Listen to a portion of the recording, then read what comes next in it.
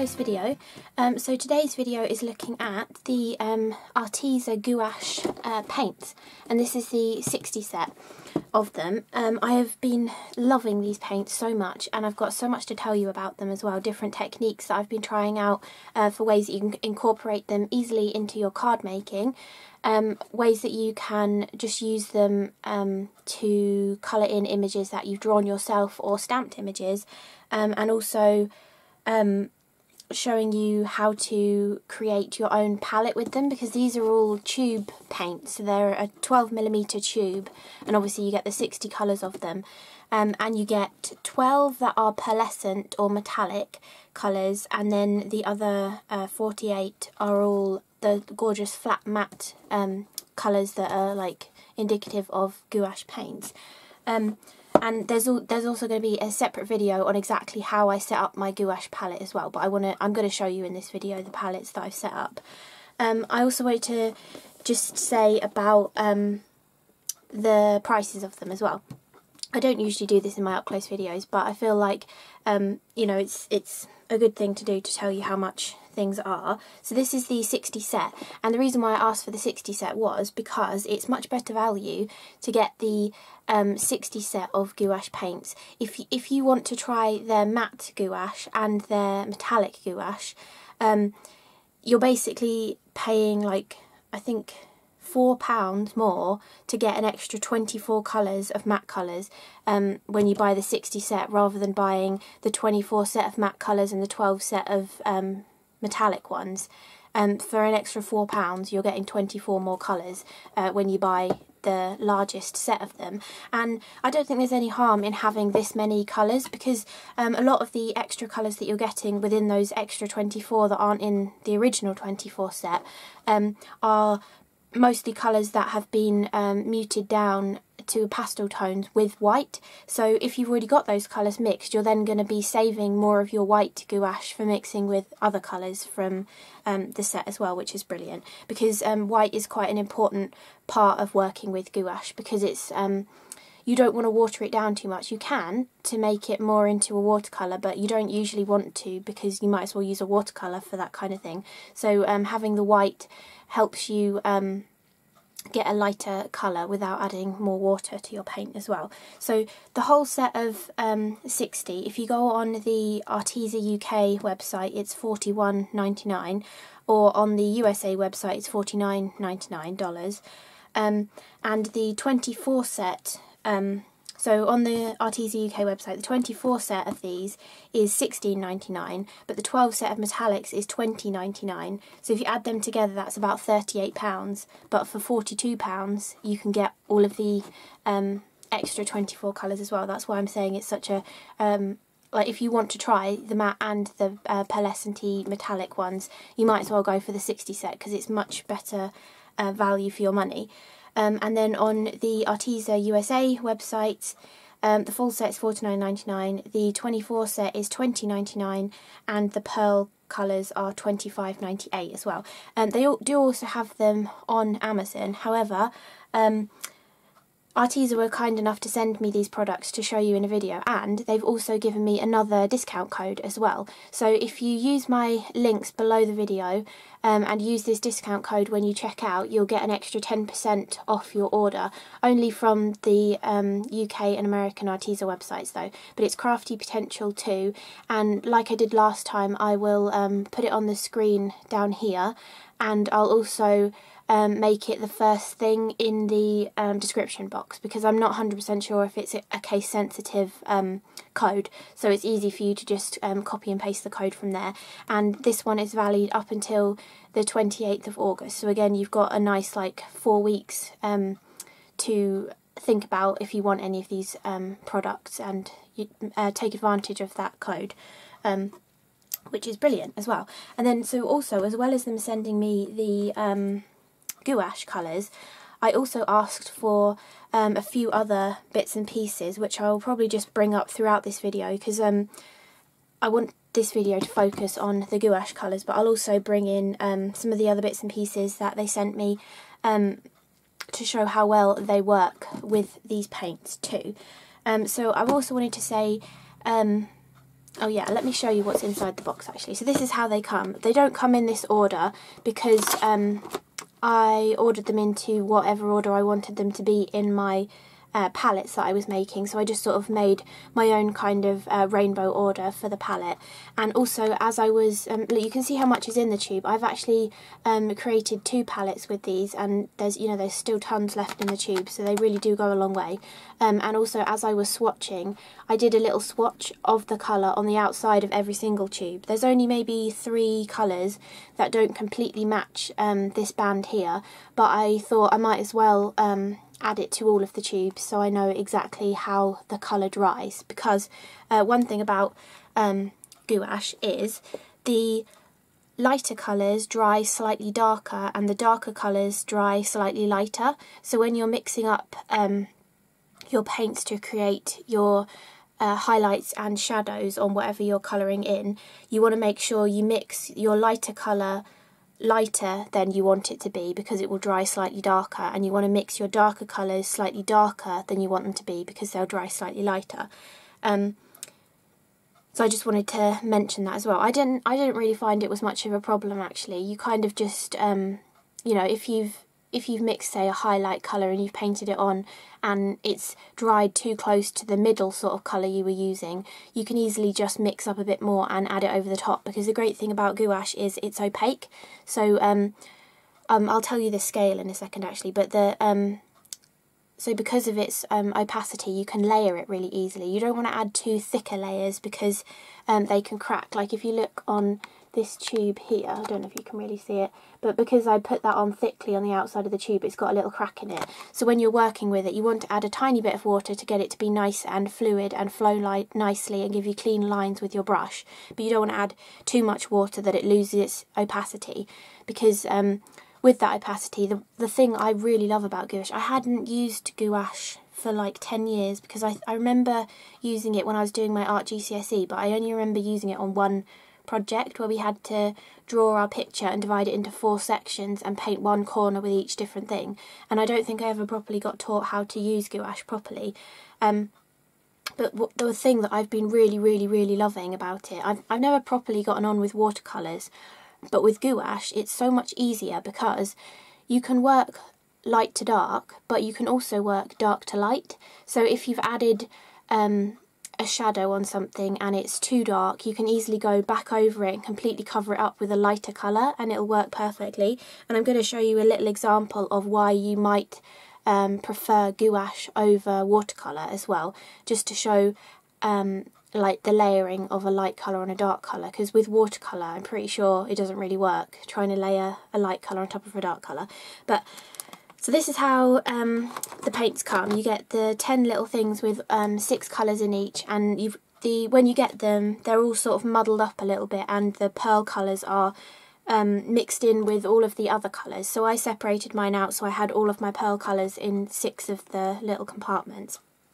And so there's, from what I've heard about gouache and watercolours and acrylic, there's like a scale of like how opaque they are really, and the scale kind of goes professional watercolours, which are designed to be very translucent so that you can get that gorgeous layering technique of different layers, thin translucent layers of watercolours to get that gorgeous look that lots of professional watercolour artists can get.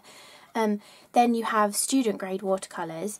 Then in the middle of watercolours and gouache you have Japanese watercolours, which I'm sure a lot of you have heard of, the Gansai Tambi watercolour pan set, and they are a Japanese watercolour, and they're more on the side of a gouache, so they are a lot of a thicker paint. So if you've ever used them before and wondered why they're not as transparent as another kind of watercolour, it's because they're more on the gouache side of a watercolour.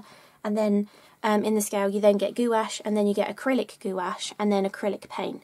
And then the difference between gouache and acrylic gouache is that gouache is still reactive with water even when it's dried, but the acrylic gouache has the acrylic properties of acrylic paint. but the great thing about it is it dries matte. So normal acrylic paint, the majority of the time dries with a glossy plasticky finish, but an acrylic gouache would dry with a matte finish.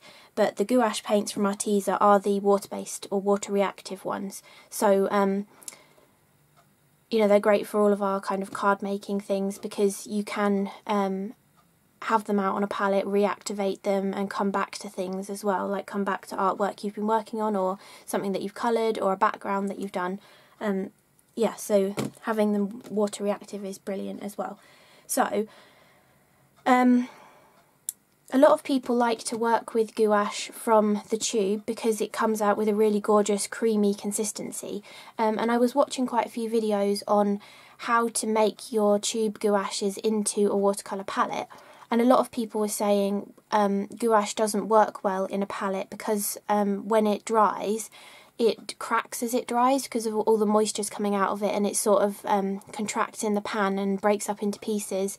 And there are ways around it, like by adding honey and glycerin and things into them, but I didn't feel like I wanted to go down that route. I wanted them to be this, like the paint that's in the tube, but without having the hassle of searching through 60 colours to try and squeeze out a little bit from those tubes. So I just decided to give it a go, and it's worked perfectly. I made this palette 3 weeks ago now, and the paints are still lovely and juicy because of the way that I've been reactivating them. So, as I said in the beginning, you have 48 flat colours and 12 metallic colours. So I decided I wanted all of them in pan form. So I got a smaller 12 pan empty watercolour set for the metallic colours, and then I got a 48 half pan watercolour empty set for the rest of the matte colours. And I thought I'd give you some prices on these as well. So these, I got them off of Amazon. They're the Atworth brand. I know they say Meaden on there, but they were under the Atworth brand because they seem to be cheaper.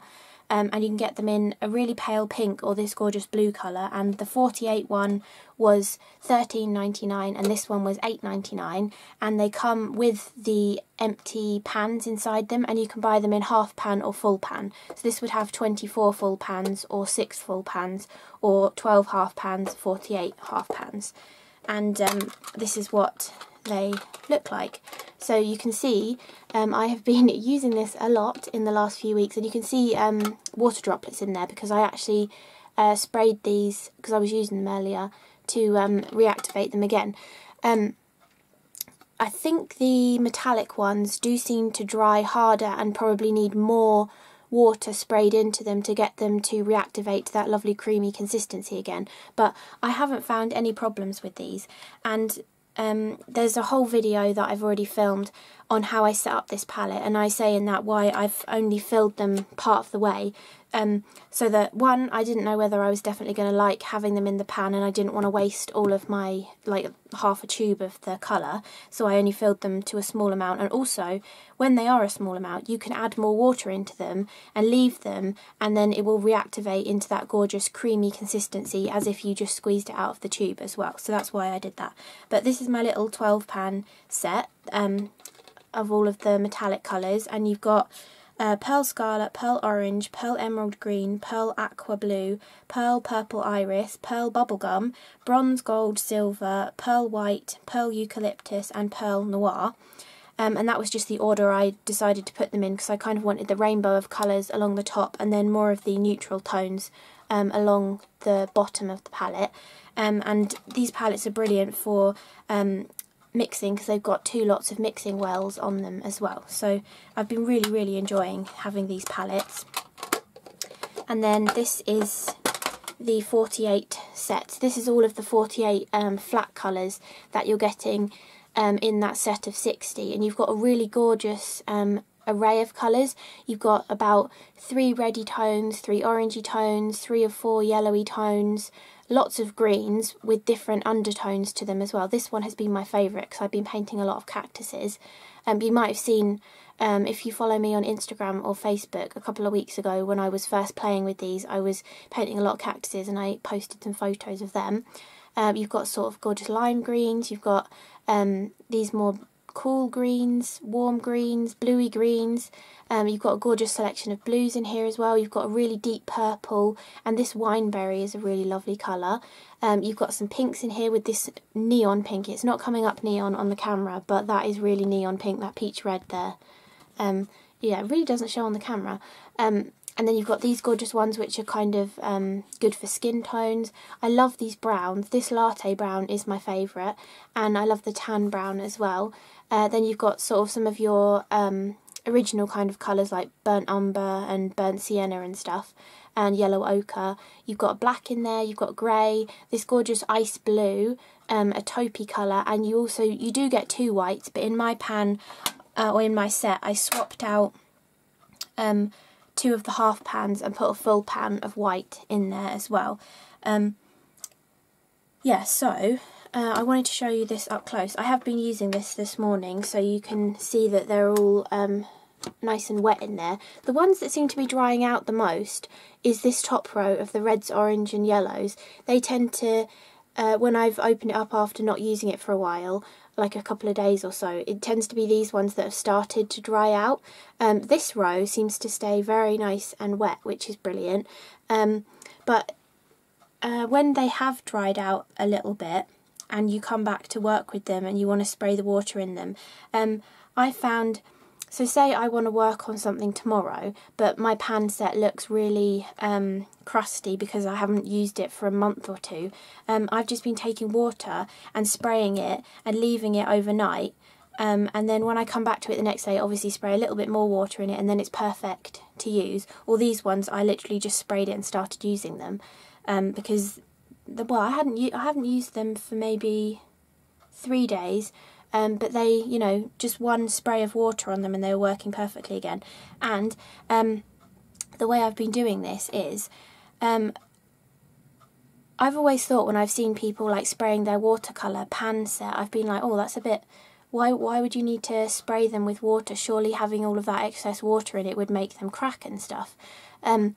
But with the gouache paints, because you want them to be that gorgeous creamy consistency, you need to add that water back into them. And also, because this is in a palette that you're going to close up, and you might, well, I haven't been letting it completely dry between closing it up because I don't particularly want them to dry out. You know, if I want to use them the next day, I want them still to be a little bit juicy. So when I've been spraying them, I have been using distilled water rather than tap water. I've actually been using, it's called deionized water, but they're basically the same thing. I've been using this one that I got from Tesco's, which is just the kind of stuff that you would put in batteries or an iron, which stops the water from going stagnant and stops too much, like, well, it doesn't have scaling in it, you know, like, because tap water, especially where I live, it's really hard water, so you get a lot of scale in it. And if you start spraying tap water into here, you could get like mould, or, you know, just other weird things. You get bad smells within your paint as well if you use that. So I've just been using this deionized water, but if you didn't have any of this, it's really cheap actually. I think this was maybe £1 or something for this massive 2.5 litre bottle. But if you didn't have any of this, one step better than just using tap water is to boil your tap water in the kettle, leave it to cool, and then put that in your spray bottle, because that's kind of what distilled water is. And that will just get rid of some of the impurities out of the water, and hopefully it would definitely stop anything growing in your palette more than if you use tap water. But I think distilled water or deionized water is the best way to go, and that way you don't have to worry about anything going on in your palette or a bad smell, because if I made this 3 weeks ago, and they just smell like the paint did fresh out of the tube. There's no bad odour coming from them at all, and it's not very strong. I can only smell it if I've got my nose right near it, so that's a plus as well. So some of these palettes, you can see the water is like sitting on top, or some of the pans really, you can see the water sitting on top maybe a bit more, and like that white one, it looks a bit dirty because I've obviously sprayed water on it and there was probably a bit of other colour in it. But if you want to mix them back up again, I've just been taking a plastic palette knife, and you can easily just mix them back up again if you want. Like, a lot of my pans are running out. I've already refilled. I already refilled this one and this one, but I've nearly used it all again. And I refilled this brown as well, because those three have been my favourite for the cactuses I've been painting. But yeah, if you just, I mean, obviously you'd clean it off in between, but going from this white to this isn't too bad. But you could just mix them back up again, and you can see how liquid that is.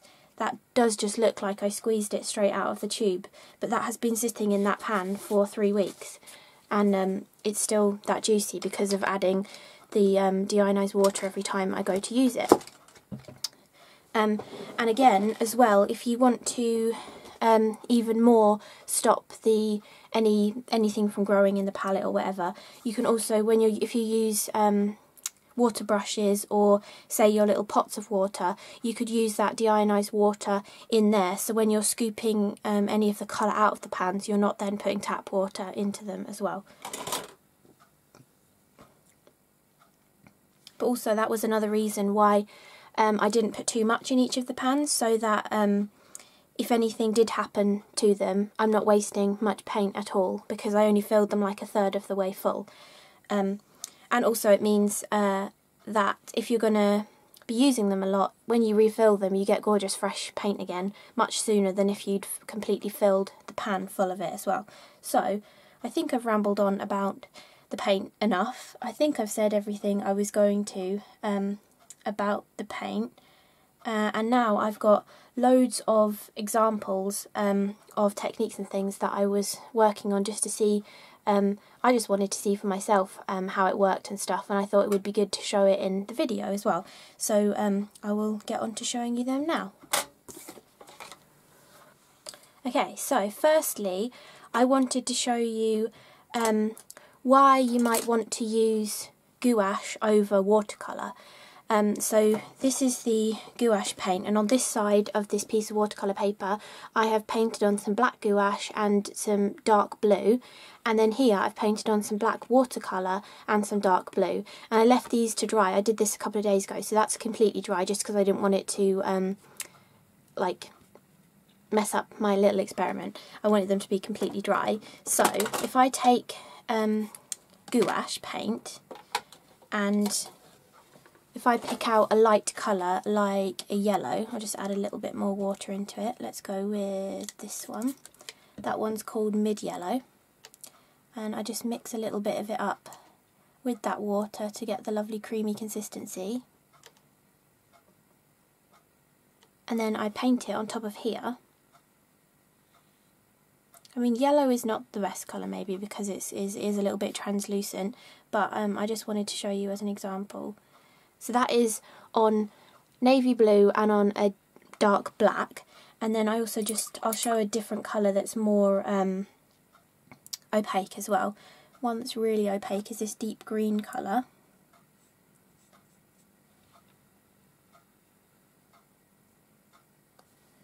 And then I might try one more, maybe white. I'll do white as well, just to really show you a comparison.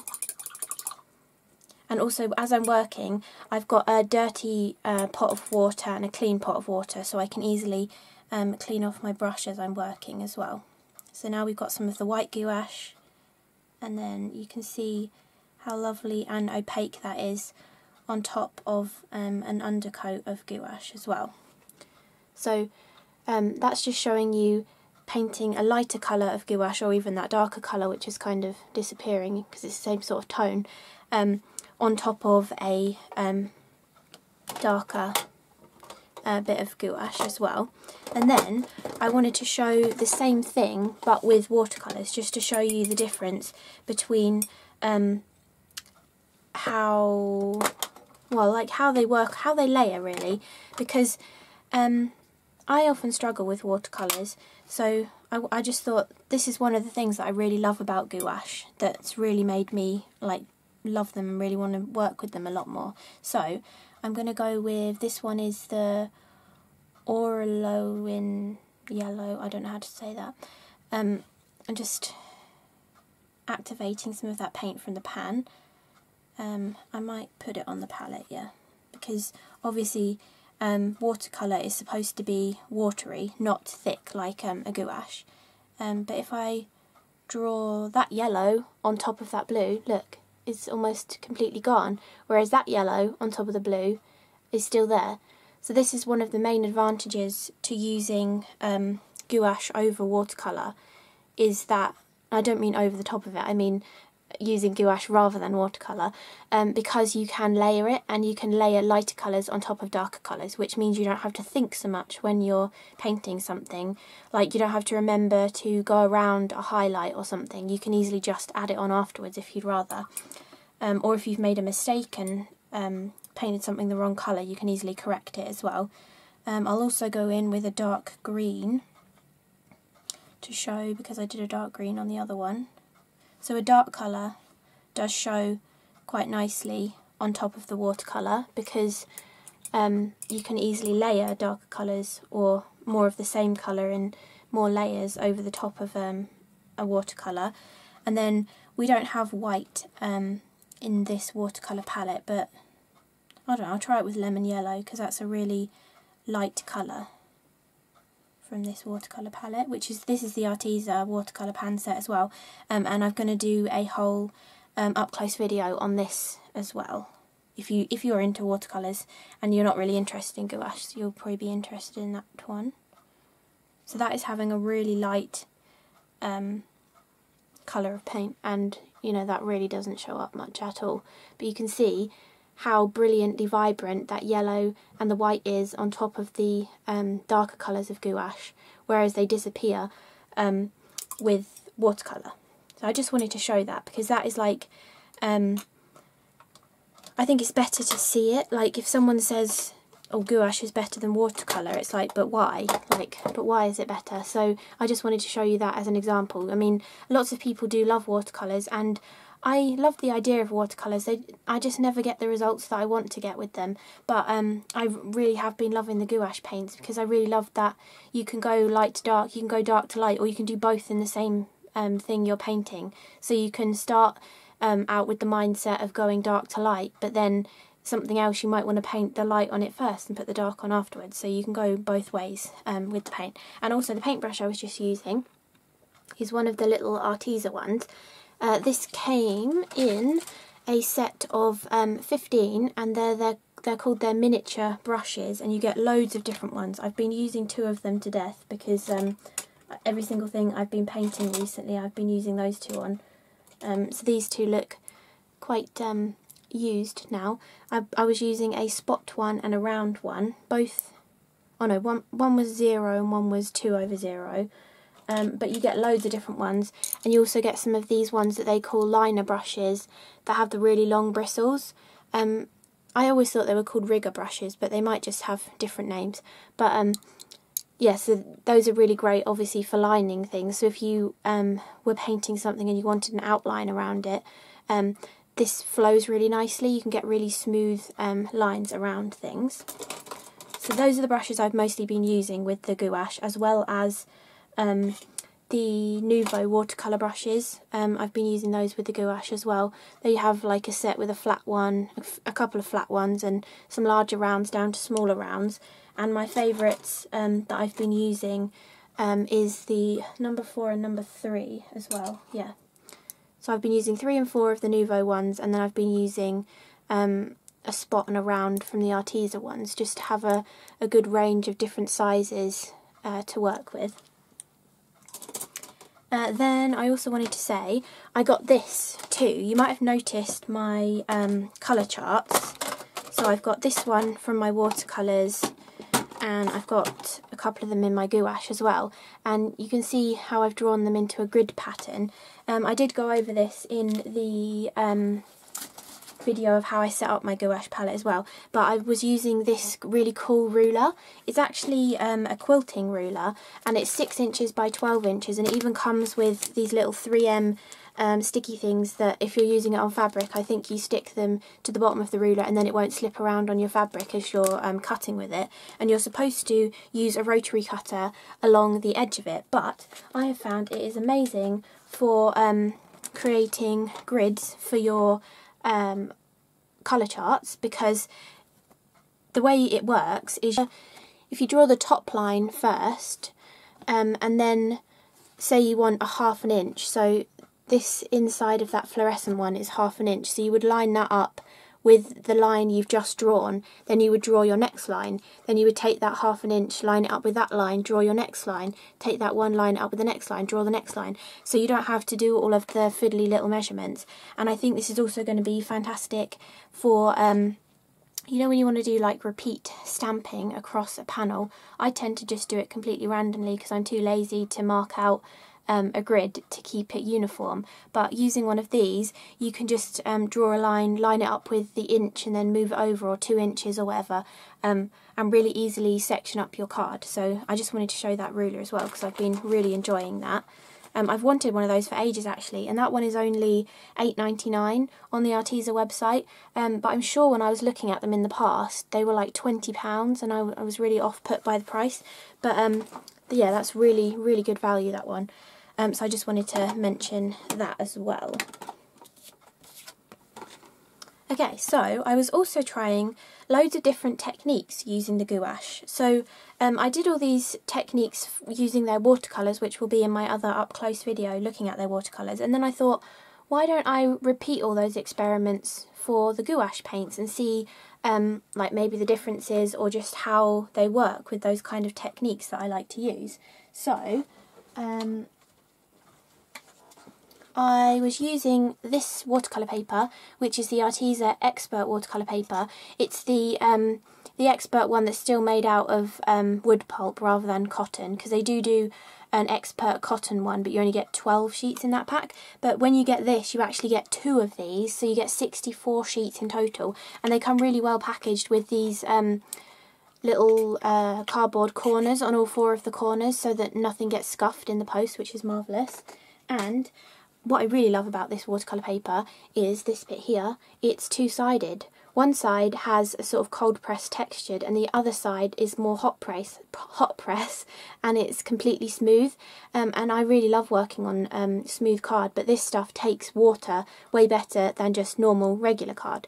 So I've been really enjoying the 2 sides of it, and that's why I've done quite a few different experiments. I've actually been working on both sides for the different experiments to see if they work any differently for the different techniques that I've been playing with as well. So, one typical technique that you often see people using with watercolour paints is adding salt to the background to create a cool textured pattern and give some interest to your background. So, this one is working on the rough side. So this is the rough side of the paper, this is the smooth side of the paper, and this is with the gouache paints, using them more like a watercolour, but a little bit more thickly than watercolour, and then just sprinkling on some salt. And I tend to use a mixture of what's it called, rock salt and there's another name for it. I can't think what the other name is, but I took a mixture of the different grain sizes of salt and mixed them all into one jar. So I've got, oh, it's sea salt, isn't it? Sea salt and rock salt. I mixed both of them together, so I've got different grain sizes in there. Yeah, so for this one you want to put water down first, then put your paint in, and then make sure it's nice and wet, and then sprinkle the salt into the areas that are the most wet, and then the salt will suck the moisture out and leave concentrated areas of the paint behind in this cool pattern. And you can also do this with rice as well. If you haven't got any salt, you can do it with rice grains as well. So I just wanted to show that technique and see for myself if there was any difference between doing the technique on the rough side of the watercolour paper or the smooth side. And as you can see, the salt works equally as well. You might get more feathering with the rough side because it sort of feathers into the texture of the watercolour paper, but the salt works just as well on the rough and the smooth. And just as a comparison, this was using watercolour with the salt. So for the gouache I was keeping it in lines, for the watercolour I just dotted it all over the place. You get a similar result really. So if you don't have any watercolours but you want to get into some kind of watercolour medium, gouache might be a better option for you because of the things I was saying earlier, and you can still do all of these cool techniques that you would do with watercolours with your gouache, because you can water them down to be more of a watercolour as well if you want them to. So I wanted to show you a comparison between that. So that is using the gouache with salt. Then another like well-known technique to use with watercolours is the cling film technique, and so obviously I wanted to try it with the gouache. This one is on the rough side of that paper, this one is on the smooth side. I use the same colours again, but you can see it works amazingly on both the rough and the smooth. I think I prefer on the smooth actually. Look at that texture that you get in there, and all you're doing there is starting the same way as the salt one, adding the water, dripping your paint in, and then you take cling film and literally just scrunch it in places and place it onto the surface, and all of the pigment sort of concentrates into the creases under the cling film. You leave it to dry overnight, and when you peel it off you get this really cool texture. And also I didn't try it, but if you'd dripped in some of the pearlescent or metallic gouache paint as well, the mica would have concentrated in those creased areas too, which looks phenomenal. But I really love how that turned out, and it does feel quite textured too. Well, not quite textured, but you know, you can feel a little bit of texture in there, and I think that would be marvellous for leaves. Imagine die cutting some leaves out of that. That would look brilliant. So that is the cling film technique, and I also did this with watercolour. With watercolour to show the difference in that as well. And I think you get a stronger result when you're using the gouache, which is the green version, compared to the watercolour. So that's just another difference as well. So that is that technique. Then I did this technique, which, as you can see, nothing really happened. So this was the this was the rough side, and this was the smooth side. And for this one, I was seeing if the faux bleaching technique worked. So you know, you can like ink blend your distress inks onto a piece of card or your oxides, and then you can like splat water on it or spray through a stencil, and you can dab the water up and pick off the colour that was there, and it leaves behind a fainter version of the colour, and then you have the pattern or the splatters in it. Well, with gouache it doesn't really do much, so that was just splatting water on and leaving it. But I wanted to, while you're here, I wanted to try, because I think it should lift up, so I wanted to try the technique of where you get a wet brush and you sort of scrub at it and then try and lift the colour off of it. So I'm going to get a piece of kitchen roll and just wet my brush. And so this is the one on the rough side, so let's try this one first. So if you get a nice lot of water and actually use friction to move it. So when I did the original test, I just flicked the water on and left it to try and see if any of the colour would come up. But with this, what we're doing now, we're actually using friction to try and move that pigment. And this has been drying for a couple of days, I think. So I mean, this has been, yeah, it's well definitely dried onto the card, so we'll see. And it does lift it up, so that is like more scrubbing at the paper to get that pigment moving again. And that was on the rough side of the Arteza watercolour paper. And then with the smooth side, we'll see how well it works with that. I can tell I'm definitely getting pigment up, because when I'm putting my brush in my water, it's turning it yellowy orange colour. And obviously if you let the paper dry and did it again, you might be able to get more colour up as well. So it definitely, you definitely can lift the colour. I don't think it would lift back to white.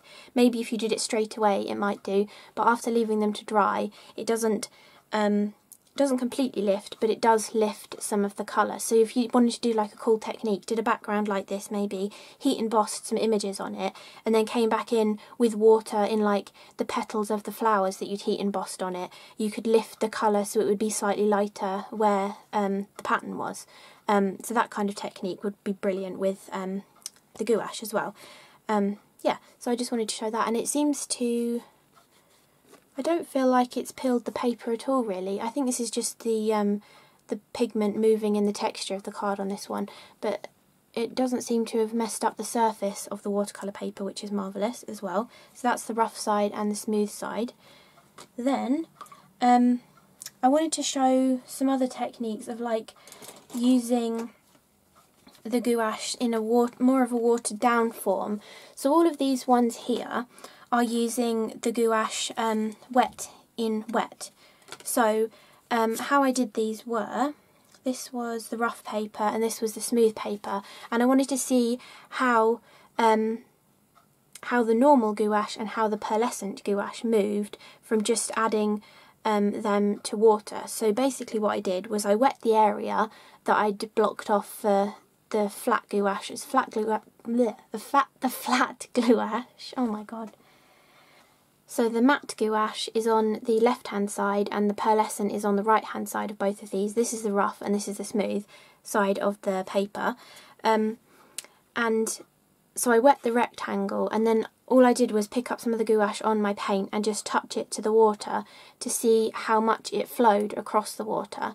And you can see they kind of flowed the same. That light pink went really far and the other colours sort of stayed more, but it seemed to flow more fluidly on the smoother side. And then also the same with the pearlescent-y metallic-y colours. It flowed alright. I mean, it didn't completely blend together, but it on the rough side, but with the smoother side, because there was no texture to hold it back, it did blend more. And you can see there you've got that pearlescent finish on there as well. You can just about see that. So that was trying it like that. Now with watercolour paints, they often say that if they flowed a lot on water, they're more of a professional grade watercolour, because it's got something called oxgol in it, which helps the wettability of it, and it helps it flow within water more. So I've been doing these experiments with the watercolour paints, which will be in that other video, but I wanted to see if adding oxgol would work the same way or a different way with the gouache. So this is what it is. It's called oxgol, and I got the Winsor & Newton one because this was just the cheapest one that was on Amazon, and I think it was, I wrote it down somewhere. Where did I write it down? I think it was $7.99, $7.46 it was, $7.46 for this, and it says there increases wetting and flow, and all you do with this is, it says it on the back, you add 3 or 4 drops of water in your cup of water. So you have your water that you're using to wet the card, and you put 3 or 4 drops of the oxgol into that. So this is how these turned out. So this was the rough one and this was the smooth one. And with watercolour, it would usually be the opposite way around. So adding the oxgol would make it flow more, but with the gouache it seemed to work the other way. So adding the oxgol seemed to stop it from flowing as much, which I thought was really interesting. And again, that's on the rough side and the smooth side, and you kind of got a similar result really. But I just thought usually you're wanting the paint to flow more, and that's why you would add it. But maybe with gouache you want to do the wet on wet technique, but you don't want it to flow as much. So adding the oxgol into your water would help it not flow as much. So I just thought I'd share that as well. It might not be interesting to anybody else, but I just thought it was interesting. So I did that technique as well. Then I also was experimenting with, so these ones I did them on my white card that I love using, and the Arteza watercolour card, and there's differences between these two. So for this one, it's all the gouache, and I used some of the metallic gouache as well. But for this one, I used one of these little brushes. So these are, you know, those makeup brushes that you get on Amazon, and you use the larger ones. They work really well for your ink blending. But when you get these, they come with all these funny little small ones that you're a bit like, I'm not really sure what I'm going to do with them, but you can use them for your gouache paint, or probably watercolour as well, because they're just like a little paintbrush, and they make really great stripes across your card, because, you know, you can easily brush that straight across your card. So this was doing on watercolour paper and my normal white cardstock that I always use, applying the gouache with this brush while it was dry. So obviously I added a little bit of water to the gouache to get it to mix nicely on my palette, and then I spread it across with one of these brushes that was pretty much dry, and this is the kind of result that you get. You get more of a opaque look to the gouache, and I suppose you're getting more of a streaky, well, not streaky, but you can see the brush strokes in it, I suppose, and it's not flowing too much. They're all sort of sitting on top of each other, getting a nice clean sort of look, really. And I also went back in with some of the pearlescent gouache as well, and a smaller brush, and obviously I flicked on some as well. But the difference I wanted to show was, for these ones that look a tiny bit different, I actually used one of the Arteza water brushes. These come in a set of 6, and you get 3 flat ones and 3 round ones, and they are really, really good. I mean, I wasn't sure about them to begin with, like, I've heard a lot of good things about them, but I was like, does it really control the water? But it really does. Like, the water control in this is marvellous. That the fact that you can paint a stripe and you're not starting out with tons of water and then getting no water, or the opposite way around. It does actually keep it even as you're going, and then if you need a little bit more water, you just press the little button that's indicated by the red part, and you get a bit more water down to the bristles. So I really, really love these brushes. They were working marvellously. But the thing I wanted to show was, so that was using it sort of more dry on this little brush, and this was using it with a water brush, so you get more of a watercolour look with this, and it gives you more of a matte finish than a watercolour would maybe give you, but it's not like, it's not too chalky. I mean, sometimes with cheap watercolours you get that chalky finish, but I feel like this looks really nice, having the sort of watered down gouache in the stripy pattern as well. I just wanted to show the difference between them. I'm not sure if anybody would be interested in this either, but yeah, I just wanted to show how if you used gouache with a water brush, you would get more of a watercolour look. But if you used gouache with just a normal paintbrush, you could use just one of these as well if you wanted to. But I just wanted a use for these little brushes. But if you use it more like that, you're getting it more like a true gouache would look. But if you just switch to a water brush, you're getting more of a watercolour look. So again, it gives you... well, it's another reason to get gouache over watercolour, really, because you can use it as both. So that was just that. Then I've got so many different things to show you. But so I was also experimenting with gouache on the jelly plate, because I really love using my jelly plate. I haven't done any videos with it for a while, but I do really love using it, and I wanted to see how it works, because I've used watercolours on the jelly plate before, and I've used acrylic paints, but I've never tried gouache on it. And it's kind of interesting, actually. So I used a silver and 2 of the blues on it. This is just on the little mini round one. And because, I suppose because gouache is more water reactive than an acrylic paint is, it kind of beads up more on the surface of the jelly plate. And when you print with it, it doesn't all merge together like a watercolour would, or have a solid finish like an acrylic paint does. Where it's pitted apart on the jelly plate, it stays in your print, and it looks like lacy, really, with that kind of pattern. Or even snow falling. Imagine that with like some, if you just did one of them, it could be a snow globe and you could have a little scene with some snowmen and stuff. But it just gives that really cool speckledy look, which I don't know how else you would kind of get that in a jelly print, but I just found that really interesting. And then once I'd done these ones, I sprayed a little bit more water onto the gouache I had on my mat and braided it on again, and that gave even more of this look. So it gave an even more lacy effect to the print of the jelly plate. So I just thought that was really interesting, the kind of results that you get with it. And obviously you could use acrylic paint or watercolour in conjunction with this. If you could have done a watercolour one behind this, and then when that's dry do this one on top, because the gouache would be more opaque over the watercolour, but they'd still both be more of a water-based thing that would react again with water rather than using acrylic paint. But yeah, that was just an experiment. And then I obviously had the paint left on my mat, so I just braided some of the gouache onto another piece of card as well. So that's kind of, you can get cool braid effects with it.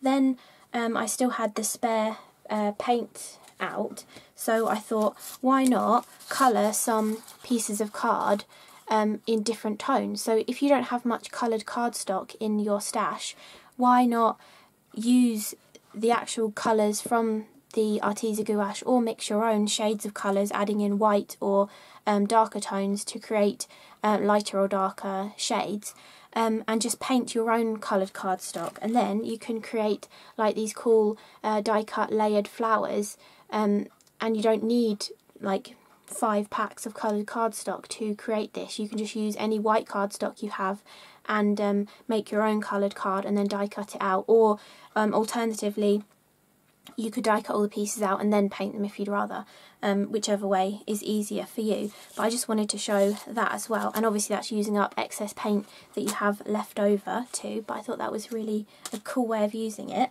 And also another cool way of using it is stamping. You can stamp with gouache. I've stamped with acrylic paint quite a lot in the past, but the gouache looks really gorgeous actually, and it almost gives the same kind of chalk finish as a Distress Oxide would, but because it was a paint, it gives a bit more of a texture to it as well. And the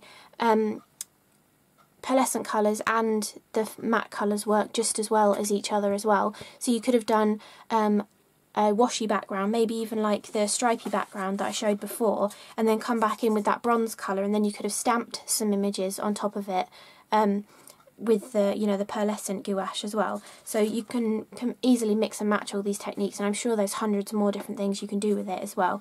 And then I just use the same kind of colours to create that flower as well. And obviously you can do your sentiments with this too, so you can paint your card and cut a sentiment out to match your project as well.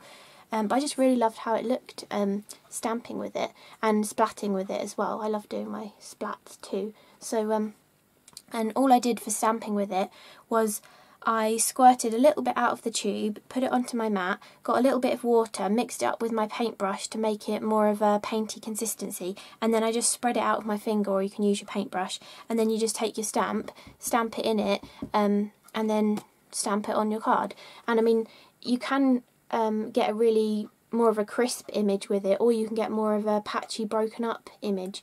And I think both look really nice on different projects, and this would look marvellous in your art journaling as well, so not just cards, art journaling would be brilliant.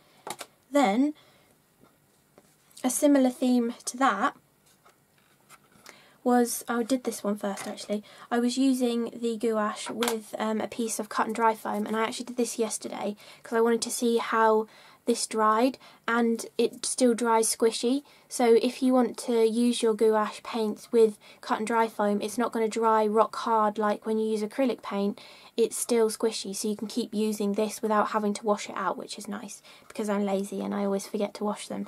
But so this was stenciling through a mask that has a patterned edge and another little pattern of a mask, and I was using a couple of pink colours and a couple of purple colours, and I did also use a bit of the metallic, but I think I mixed it too much with the matte colours and the metallic's not really showing. And then I was also, once I'd finished tapping the paint through the stencil, I sprayed the stencil and flipped it over and printed it down here, so that works marvellously as well. And I also did that on this part of it too, and then I still had lots of the paint on this Moroccan stencil, so I also sprayed it a bit more and then printed it again, and you got this more of an outline look, which I thought was nice. And I did actually spray this with loads of water, and it didn't budge much. So again, just spraying it with water, it doesn't move too much, but let's see if we add a bit of friction with the water and see if it moves. My water's a funny colour now because of doing it for the last time, but no, the line work still does stay there. The colour that's a bit there is just my dirty water, but so the line work does stay there, which is really nice. So, you know, you can do these cool, I mean, I don't want to mess this one up because I like it, but I presume if you did that on top of this, the line work would stay more where it is.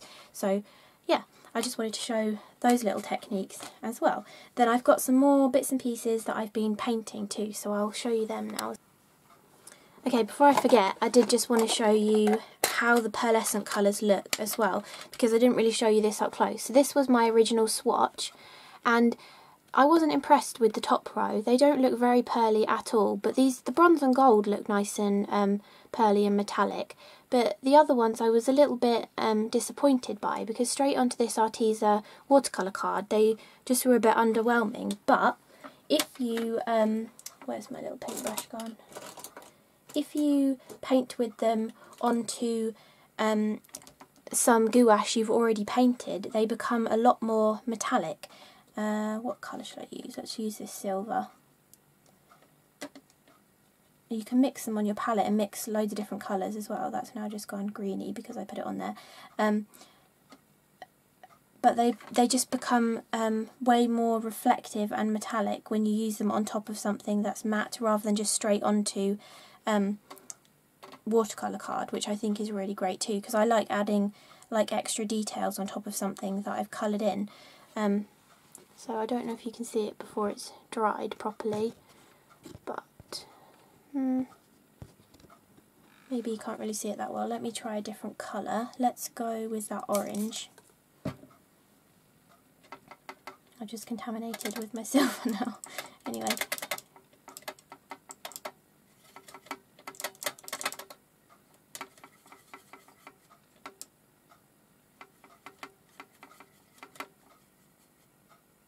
Okay.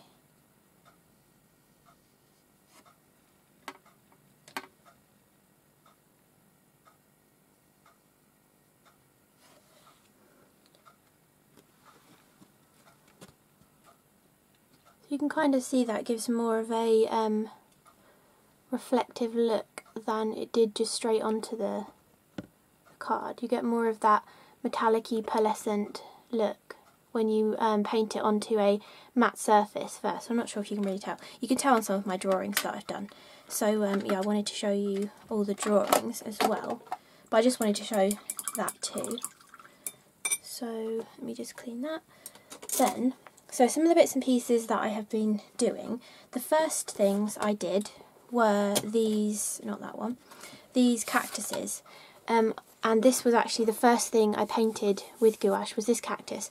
And I just googled on the internet, I just wrote in like cactus images, and then I just drew out some little designs and added the gouache onto them.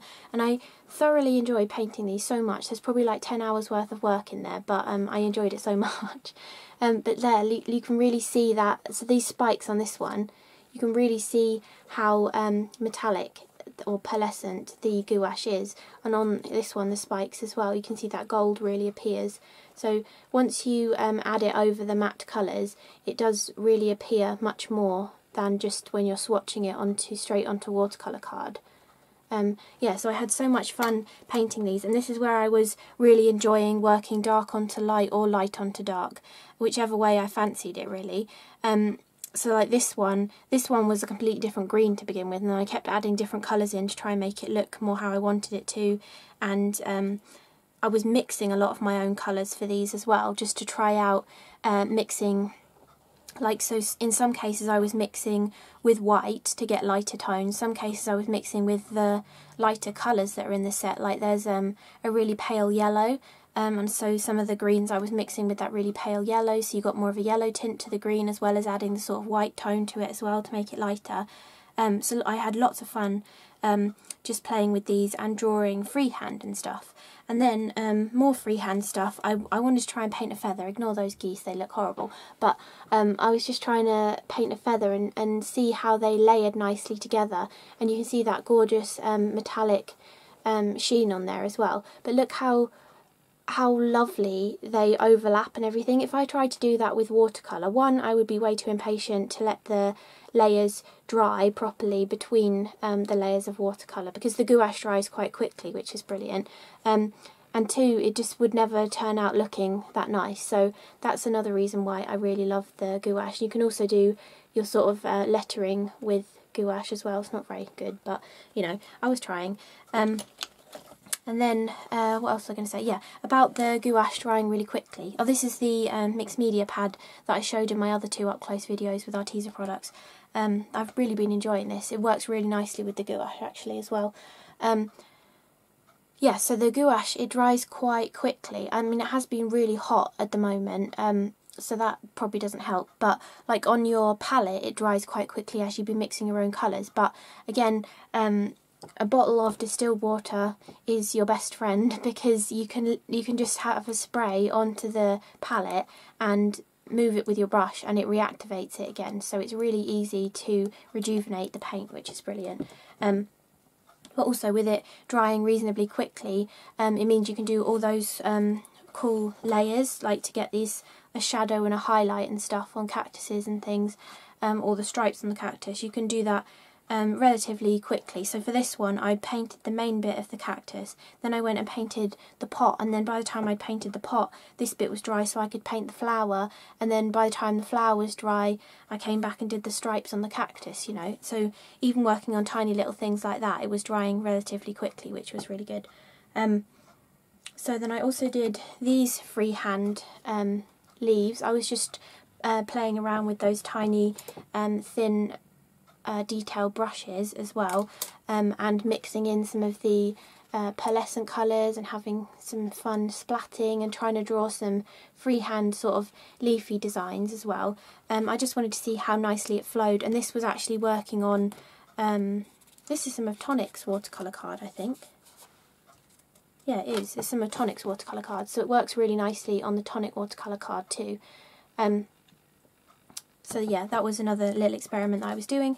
And then I also thought, well, a lot of people might not want to draw their own images or paint something freehand, so you can use them with your stamps as well. So I was using these stamps, they're the Tonic ones that came out recently, they're journaling stamps, and this was the first thing that I painted. I'm actually going to make this into a thank you card and send it to Arteza for as a thank you for sending me all their gorgeous products to play with.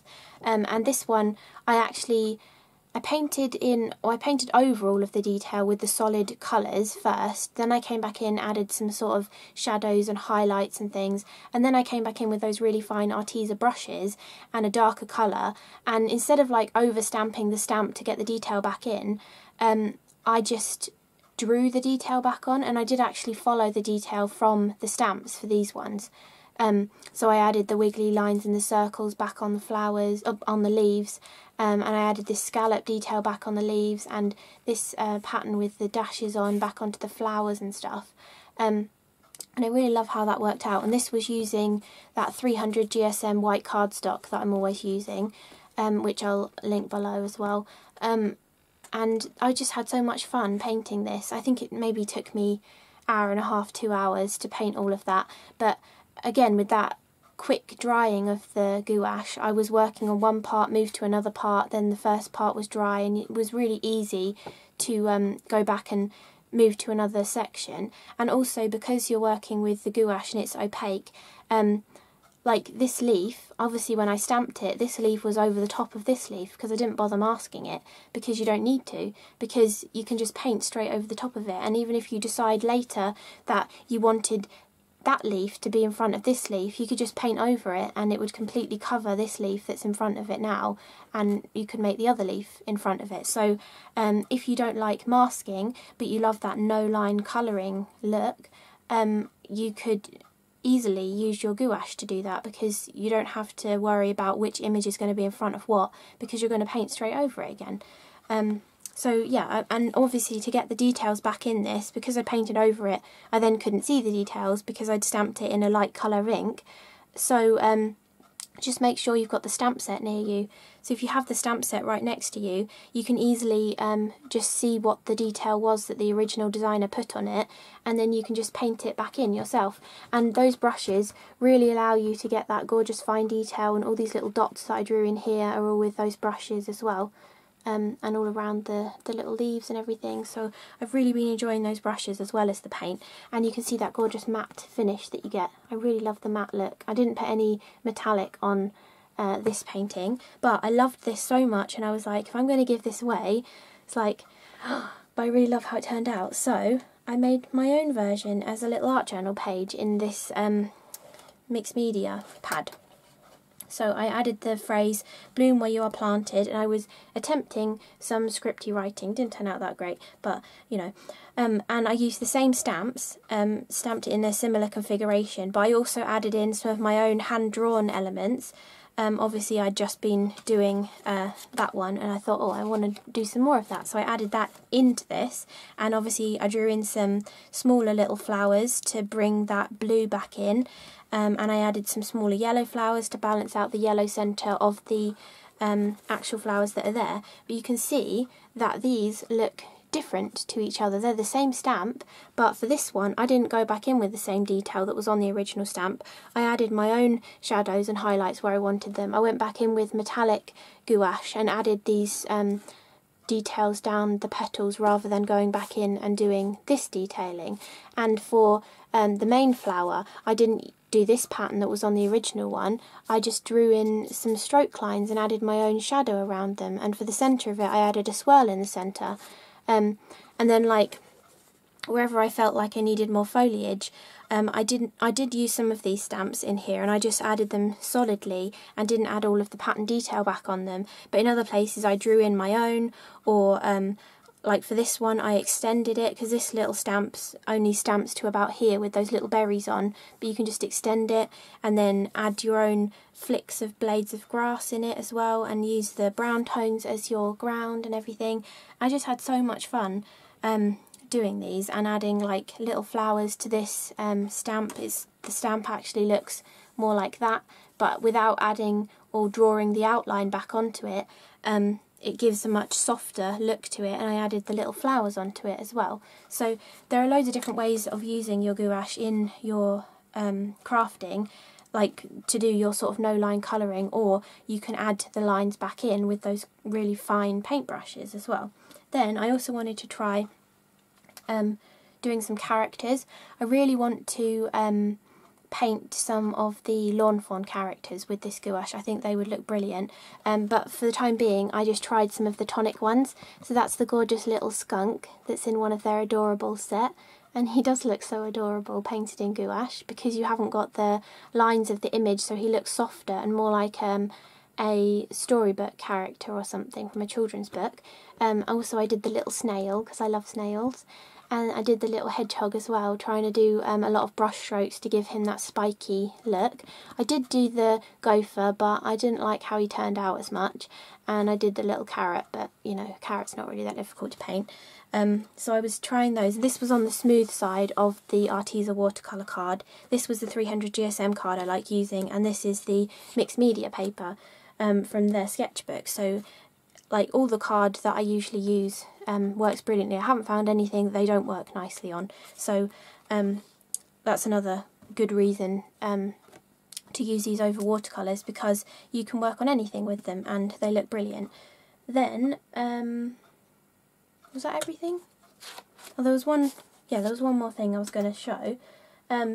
So with the cactuses, I think cactuses are kind of in again at the moment, but I thought if some people want to do cactuses but they don't want to draw their own, I've got this stamp set.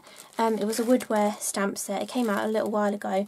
It's called Succulents, and it just has these gorgeous little cactuses on it. So I thought I would quickly show you how I was painting this with gouache to give it that sort of no-line feel. This one's not finished yet, but I wanted to be able to show you up to this stage and then carry on without having to wait for it to dry. So I'll get my stuff together and then I will show you that. Sorry, this video is going to be so long.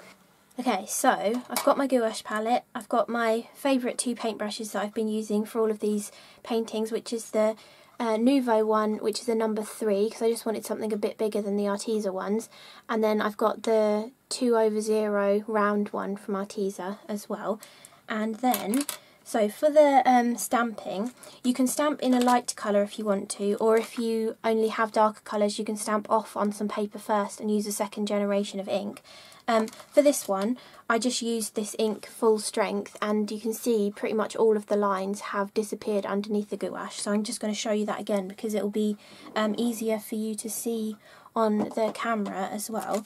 So I will paint the same cactus that I just did, and I'm just using this lawn fawn ink, but any grey ink you have, it can be water reactive, it can be a permanent one, it doesn't really matter at all. This is just their little manatee ink pad. So I'm just going to stamp the image, and again you can use a lighter ink because when you're at home you can you'll easily be able to see the lines, whereas if I'm painting on the camera you wouldn't be able to see it if it was any lighter than that really. So that's the image stamped out. I'm just going to move this actually because it's kind of in the way.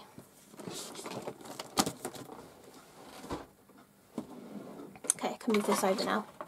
So, to begin with, how I want to work is you want to make sure you've got a clean water and your dirty water.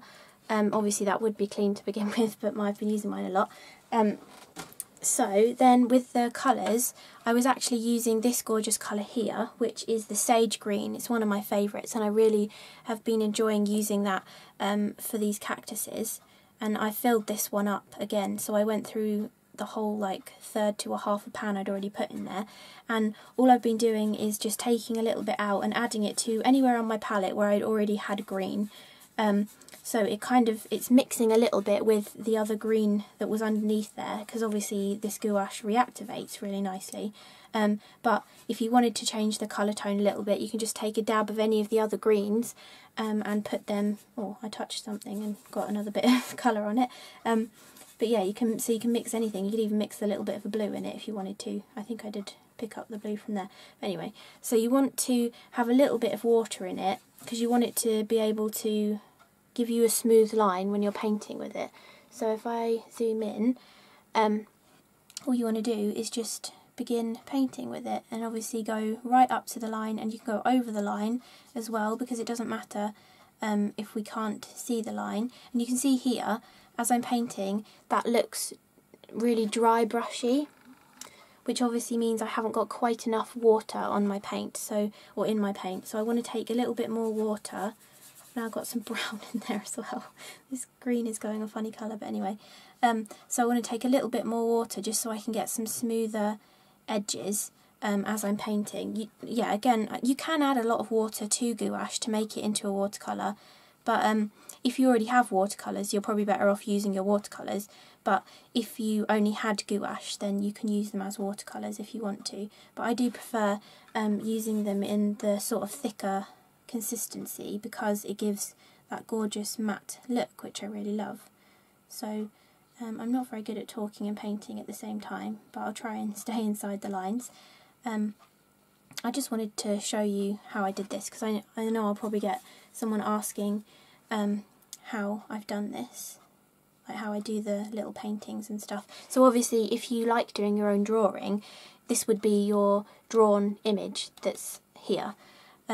This, you see this green, I don't know why, but this green isn't covering that stamped image as much, even though I use the same ink. But if I just take a bit more of that, I suppose it's because this one's got a lot of white in it, and if I've just been diluting it with other colours, then it's going to be a little less opaque. Although as it's drying, they're kind of disappearing a bit more. But with the gouache, the lovely thing is you can just go back over it. And you can wait for it to dry, you can blend colours wet into wet as well. It's really forgiving, it's really lovely to work with.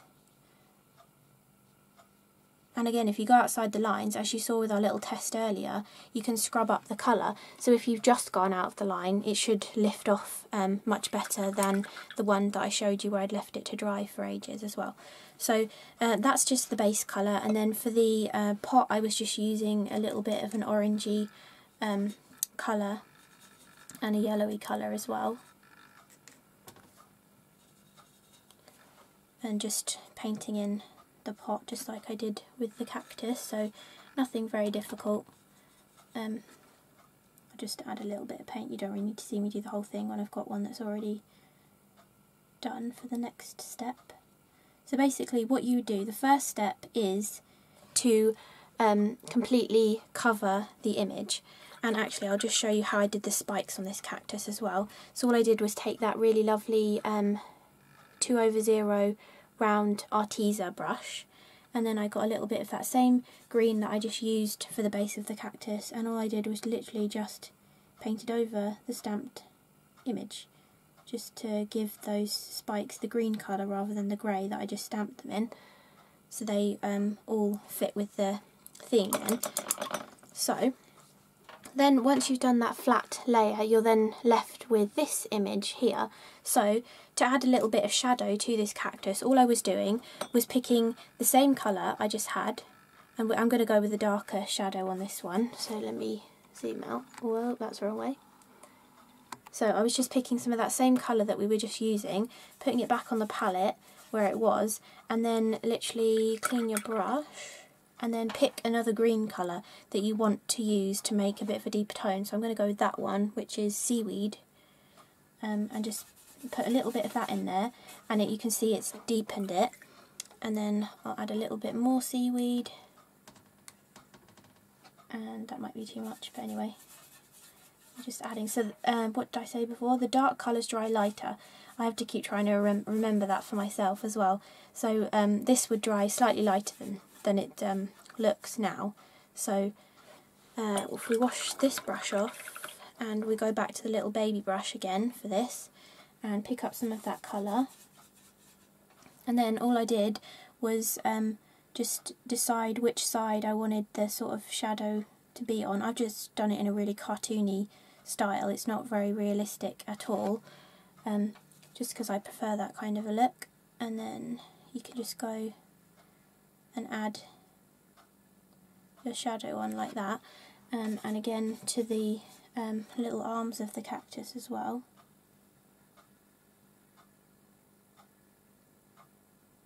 Just like that. And then if you feel like that would dry too harshly, you could then take a little bit of that original colour again and mix it in with some of that dark you just made to make an in-between colour that's in between the first colour and the second colour, and then you could just paint a line of that on as well to sort of soften that if you thought it was too harsh. Some of the ones I did do this, some of the ones I didn't, so it's just whatever you feel like really. And also we're going to add stripes on this one because there were stripes on the original stamp, so that will sort of get hidden a little bit. This probably isn't as good as if I was just sitting here in a daydream painting, but it gives you the idea of how I was building up the... Oh, you can't even see that because I was too far away. There you go, that's what I was doing. Just adding the darker colour and then the lighter colour to sort of blend it out a little bit. And we could maybe add a little bit more of that darker here so it looks like that arm's coming out further behind the cactus. Then you just want to leave that to dry, and then to add a bit more detail to the actual flower pot, I think I want to take some red and mix it with a bit of that orange that I had before. Try to mix on the vertical of this palette now, and just so it's a little bit darker, and we can add that kind of a highlight on the, or low light shadow on the pot as well, just to keep that theme together. And also adding in a darker colour will hide more of the stamp lines if you want to as well. So I'm just doing this like out of my head, I'm not following anything, so you can colour it however you want to. But I'm just going to do that for it, and then maybe add a little bit on the base of the pot as well. And then with the blue on here, I think I might go in with a slightly darker blue than what I actually used to paint that stripe on there. And again, add a little bit of it over here. That might not be dark enough to show up, but it will give a little bit of variation. And then later on we're also going to come back in with the metallic colours to add some extra details to this as well. So once we've done that, is this dry yet? Yes, that's dry already. See how quickly it dries? It's really good because you don't have to wait too long, which is brilliant. So I'm going to go back in with that seaweed colour and pick some more of that out and make this colour even darker. So we're going darker than the shadowy colour that we made before. And you can just go back into this, so like if you look on my palette here, I've got the light green, the medium green and the dark green all in the same splodgy mess on my palette. So that's what I tend to do as I'm working with something. You can see, well, in this purple really, there was a darker tone underneath there, and there was probably an even darker tone underneath that. And then as you're working up your layers, or it could be, you know, lighter on top of darker, darker on top of lighter, but as you're working through your layers, you can just add more white or add more of dark colour to create the different tones, and you can use the same area on your palette to do that. Oh wow, when did I do that? I just seen that I smudged that cactus's pot everywhere. This is why you should work this side to that side, not work on a wet one and then go back to that. But anyway, it doesn't matter. So we've now got that darker colour on the paintbrush, and then all I was doing, you can go back and look at the stamp actually if you'd rather. Should we do that? So if we keep, oh no, let me widen that. So if we have the stamp in our hand, we can see where the stripes were. So it was one going down the centre of that, and then we have one right down the centre of the cactus. It's getting quite thick. And then two more of them. Obviously you would take more time over this and not be holding a stamp in the other hand. And you can also, oh wow, that was thick. You can also add an outline to it as well if you want to. And then there's just one stripe going down the other arm as well. So that's how the original stamp looked. And again, that will dry a bit lighter because the darker colours dry lighter. But you can also go back in and add a bit of an outline around the image as well if you want to. And if you use a lighter hand, you'll get thinner lines. And you can wipe extra paint off on your kitchen roll as well. I don't know if anyone's going to be that interested in how to do this, but I thought I might as well throw it in the video so it's already there if anyone is interested.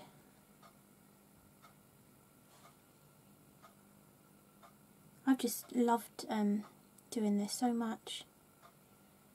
I really wish I had bought some gouache sooner, because I keep hearing about it and then I've just been like, oh, do I really need it? But I really wish I had brought it sooner, because I've loved it that much. So I'm just going to add a little bit of dark to some of these spiky bits, but we're going to add in some of our own spikes with the metallic colour as well.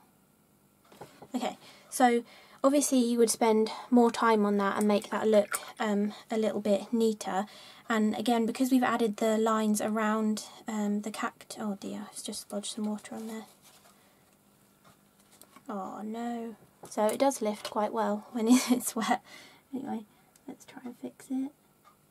Yeah, that'll do. Yeah, so because we've added the lines around the cactus, it kind of looks a bit funny not having the lines around the pot now.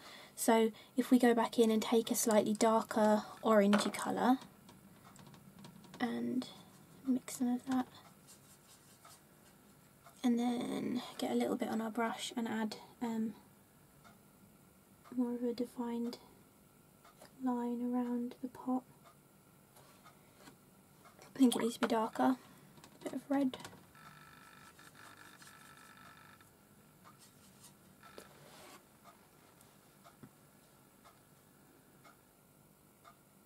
Needs more water. You can easily tell when you need more water because it does do that sort of scratchy thing that looks more like acrylic paint where it's a bit drier, but you want it to be nice and flowy on your brush so you get those nice smooth lines.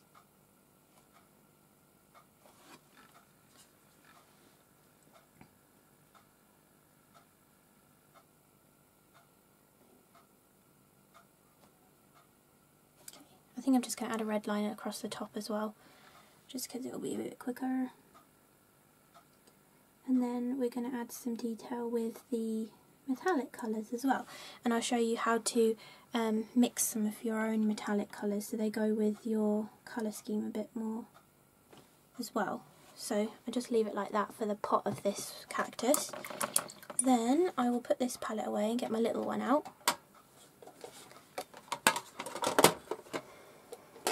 out my little baby palette. So these, let me zoom out again. These are the colours that we get in this palette, but that green is maybe not going to be quite the right green. So what you can see, I've been doing it on the mixing palette for this one. I'm going to spray these again because, as I said before, the metallic ones seem to dry out a little bit quicker than the matte ones. So you can see here I've been mixing bluey green tones, so I think I might go with a bluey green tone again. So if we get some of the green, you can see how quickly that reactivates, like, it's really good. And again on the palette it reactivates really quickly too. And you don't really need to mix up too much of this colour, although it will still be there for the next time you want to use it. But yeah, and then a little bit of the blue as well, so it makes more of a bluey green. Maybe we want more of a yellowy green actually. Let's mix a bit of gold in it as well, see what that does. Just why not, might as well experiment. There we go, that gives more of the green that we want, I think. And again, another tip I heard somewhere, and it is a really good tip, as well as having the 2 pots of water, the dirty and the clean one, don't mix with the same brush that you're just going to paint with. So I want to paint with this one now, so I was mixing with the bigger one, because otherwise you'll go to paint with it and you'll have loads of like unproperly mixed colour near the ferrule, and then you end up painting with weird colours and stuff. So I just found it's easier as well. So let's zoom in and do some little spines on this cactus. So on the actual stamp the only spikes are on the outside of it, so I'm going to go over some of the outside spikes and then we can add some of our own as well. Because obviously the ones that I was painting in my sketchbook were just like made up ones, so I was putting the spines wherever I wanted them. I mean, I did follow a picture to draw them, but I wasn't using it as a proper reference when it came to adding in all my own little details. Okay, so then I think add a few down the centre. I'll tilt this in a light in a second so you can see it better as well.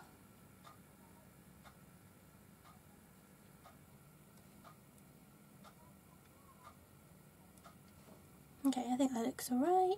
Maybe that went a bit splodgy. It's just an example to show you, it doesn't have to be perfect.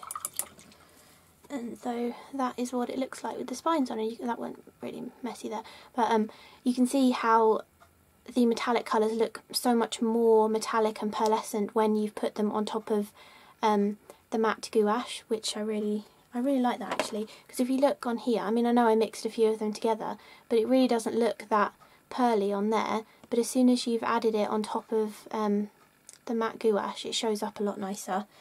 And then we want to add some stuff to our pot as well, so definitely the blue, because I really love their blue colour. So I just find it easier, even if I'm using the pure colour from the pan, it's easier just to put some onto your palette and add the amount of water you want to get it that nice consistency that you like to paint with. It's just much easier that way. And also actually, whilst we're looking here, do you remember when I was painting that one, it looked quite a bit darker than this one, but you can see now it's dry, and they do look the same colour, and adding that shading on really made a difference as well. Yeah, so anyway, back to the blue. So maybe actually let's add some blue dots along this top piece. And you can be as detailed as you like with the gouache as well. You can obviously do bigger paintings too, or bigger images. Like lots of stamps these days you can get really large, like A5 or A6 images. I just like small things, so that's why I've been really enjoying painting tiny little things. Okay, so there I just did dots along that top one, and I did outlined that chevron and did dots in the little triangles as well. And then I think I might go in with a bit of gold too. And obviously you can do as much or as little of the metallic colours as you want, or the pearly colours. Or you don't have to add them at all. If you just wanted to experiment with gouache, you could just get the 24 set that Arteza do as well. But if you think you're going to enjoy it, I really do recommend going for the 60 set, because you've got like every single colour you're going to need there as well. And also, I was going to say this too at the beginning and I forgot, the way I've set up my palettes, if you set them up like that, maybe there's you and a couple of other friends that wanted to try gouache. If you all buy your own separate empty palette, you can all make your own palette from the same 60 set of gouache, so you can split the cost of the set of gouache between the three of you, and all get your own gouache palette out of it, which I thought would be a really good idea. Because actually the video I filmed making and setting up a palette is not these ones that I've done, it's a separate one that I made for my mum because she wanted to try them all as well. So yeah, you can make them for multiple friends if you all want to share the same set of gouache, which is really nice. Okay, then I'm just drawing on some gold hearts onto this one. And what else? Let's just do a stripe right underneath that red stripe. I really love these fine brushes from Arteza. They're brilliant for all the little details, and especially if you want to paint stamped images, they often have tiny little details. So that is my finished little cactus, and that is one of the succulent stamps, and it's a woodware stamp set. I'll try and find it. Hopefully I can. Hopefully they still sell it. I made some cards with these ages ago, maybe like 2 years ago, and I actually stamped little glasses on them, and they look really adorable with glasses on. But you can see all those, you can see that way, these hearts don't look anything special at all, but as soon as you shine them in the light, that gold pearlescent colour really shows up, and same with the spines on the cactus as well. So I really think those pearlescent colours make a really good difference. Okay, so I hope you enjoyed this up-close video looking at the 60 set of gouache watercolour-y paints from Arteza, and how I've been using them, like the cool techniques that you can do with them for your card making and everything, and just like an up-close look at all the colours you get and everything, and a little background about gouache and why you might want to use gouache over watercolour as well. And don't forget, all of the products that I have that are from Arteza that I've shown in this video were kindly sent to me by Arteza, and also they gave me a 10% discount code CRaFTi Potential 2, which I will put down here, and I'll also put as the first thing in the description box so you can easily copy and paste it. And if you use my links in the description below, there'll be a little arrow, and you press the little arrow and the whole description will appear. So those links that are in there underneath all the different products that I've shown, if you click on them and use this code when you check out, you'll get 10% off your order on the Arteza UK or the Arteza USA websites as well. And those are affiliate links as well, so I'll get a small commission from anything that you buy and no extra cost to you. So if you do use those links, thank you very much, I really do appreciate it. And obviously you get your goodies at 10% off as well, so it's a win-win for both of us. So I hope you enjoyed the video, and there will be another one very shortly showing an up-close look at the Arteza half pan watercolour set, and there will also be the full video of how I set up a gouache palette using the Arteza gouache colours as well. So make sure to keep your eyes peeled for those, and thank you so much for watching, and I will see you again in the next video. Bye!